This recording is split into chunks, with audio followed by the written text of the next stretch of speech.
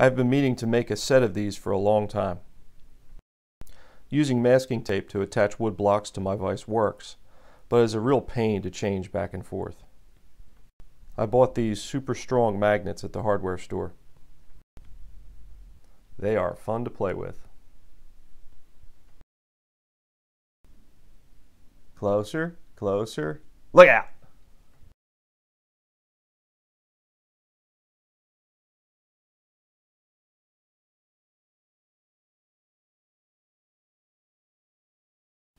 I made the jaws out of some scrap wood.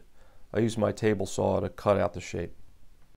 I used a Forstner bit to counterbore holes for the magnets. I made the holes so the magnets were slightly deeper than flush. I used JB Quick epoxy to glue in the magnets.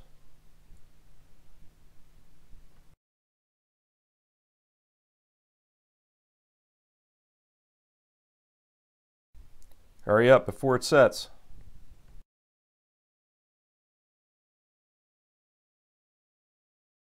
Here they are, glued in. The soft jaws fit securely.